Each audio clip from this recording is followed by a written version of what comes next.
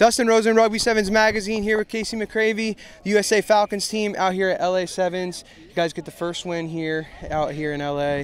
You've been on the tour before, played with some development tours for the Falcons. How is it out here in LA so far?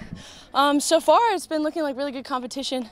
It's exciting to see the level of rugby growing, putting us to work. Definitely, the Blues were a very good team, but it's exciting to see. Yeah, you have a lot of new faces over there on the Falcons team, a lot of new ladies getting involved in camp and here in this tour. How has that been mixing in with them? It's been phenomenal. You know, in the States we want to grow the game of rugby, and seeing such young talent come out here and compete and do very well, it's very exciting for us in the program.